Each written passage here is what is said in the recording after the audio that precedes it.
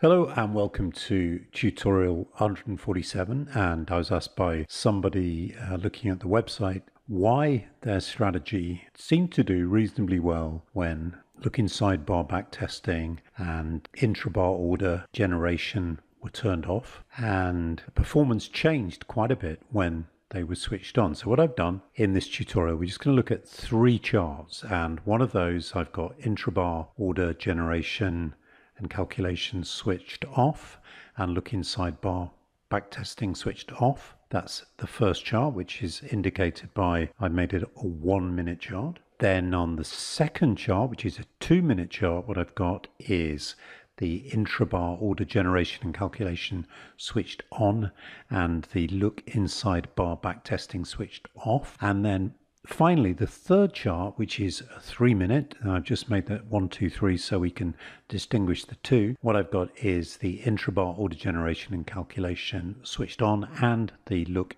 inside bar back testing switched on as well. And what I've done, I've applied the same program to each of these charts, which is a simple strategy based on moving average crossovers, and I've got the equivalent indicator applied to the chart as well, so you can see what's going on there.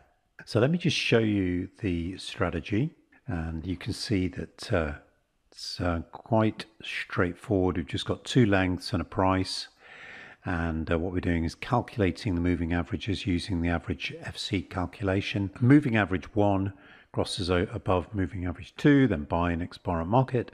If moving average 1 crosses below moving average 2, then sell short next bar at market. And then I've got a print statement which essentially shows you the values of the moving averages, shows you the when crossovers occur, and then also plots the market position. But what I've done is I'm accessing that using various conditions here, which I'm going to comment out as we go through the program. So for example, we're going to be starting with the first chart, which was a 1 minute chart, and we're going to be looking first of all at historic bars. So what I'm going to do is remove that, so that's going to be applied. And as I mentioned, we've got, or maybe I didn't mention, but we've got clear print logs, so each time we'll get the fresh printed information.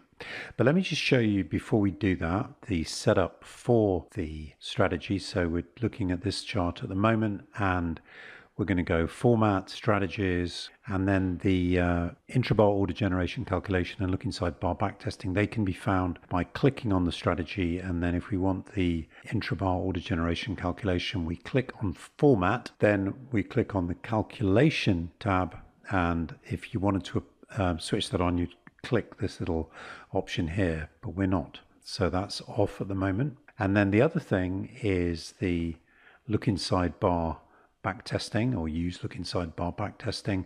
If we wanted to use that, we'd click there, and that is found in the properties for all. So the first chart we're looking at is this 1 minute chart, and you can see again look inside bar backtesting is off, and intrabar order generation and calculation is off as well. So let's look at the print statement, and you'll notice, and we're looking at historic bars here, that as the intrabar order generation and calculation would imply, the program is just running once per bar. You can see here, because it's a minute bar, we're getting one each minute.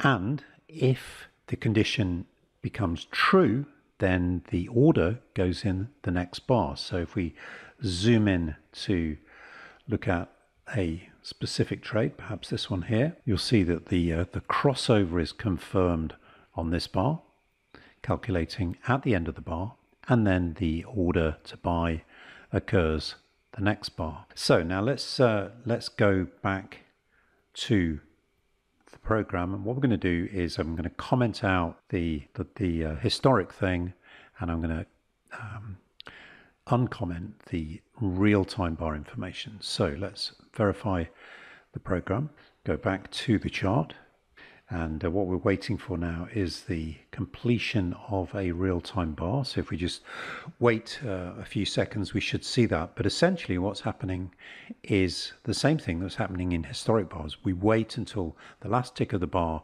to do the calculation, and at the same time we print that information. And then if there were to be a crossover, then the trade would be next bar. So let's just wait, and I might just stop the video and move to the next few real-time bars. So here we can see the 648 bar. And now we have the 649 bar, and you'll see that we actually have a crossover here. We've got the moving average 1 has crossed below moving average 2. And that means if we look at the chart that we've now issued an order on the next bar, which is the 650 bar. Okay, so that's chart number 1. Let's look at chart number 2. And this is the 2-minute chart. And let's change the program so we're just looking at the historic bars of the 2-minute chart. Now in this case, the use look inside bar backtesting is still off, but now we've changed the intra-bar order generation and calculation to be on. So let's just have a look at the historic bars.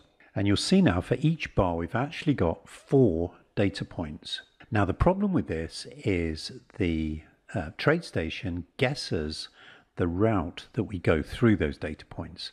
So there's 4, obviously open and close, we know where they are, but there's a high and the low. Now which comes first, the high or the low? And it does that by working out the closeness of those to the open and the close, and it might be wrong. So that's one of the reasons why a program might perform differently in using this setting.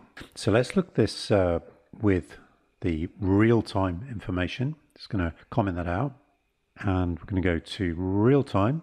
And what we'll now see is that for that bar, the 654 bar, we're getting all the information, all the ticks that are actually happening on the chart. And if the situation occurred where we did get a cross within the bar, then the way we've got it set up, it would enter the next tick rather than the next bar. So that is the second setup. And now let's look at the third. And so we're going to look at chart number 3, and that is the one where we have both the options set to true. In other words, both look inside bar backtesting and the intra-bar order. So that's number 3.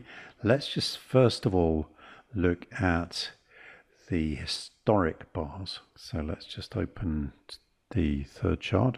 Now the first thing I should do is just go and show you the settings for the strategy. So we're going to go Format, Strategies. For this one, we're going to click on Properties for All, and you'll see here, as I say, we've got this set up. Now there are various options, and what I've done in this case, we're going to use 20 seconds. So we've got 3-minute bars, 20 seconds. And what we're going to see is that for historic data, we're going to have 37 data points, and that is because we have 3 per bar, 3-minute bars, that's times 3, that's 9. But for each of those data points, we also have the open, high, low, close situation that we had before. And then we repeat the final tick. That's where we get the 37. So in this way, our backtest is going to be a little bit or more accurate, but not as accurate as if we had the look inside bar backtesting set to the 1 tick level. Of course, the problem then is that the backtesting is going to take a lot longer to complete. Now let's look at the other option, which is to the real-time printout. I'm going to comment out that and look at the real-time. And now you'll see that for every tick, we're getting the information plotted here. So there's going to be a lot more than 37 data points for a particular bar, probably. So in other words, for real-time trades, the chart 2 and chart 3 in terms of the settings are not going to be any different, although of course we've got a 2-minute and a 3-minute, so that will make a difference in this case. But if they were set up exactly the same, the real-time would be the same, but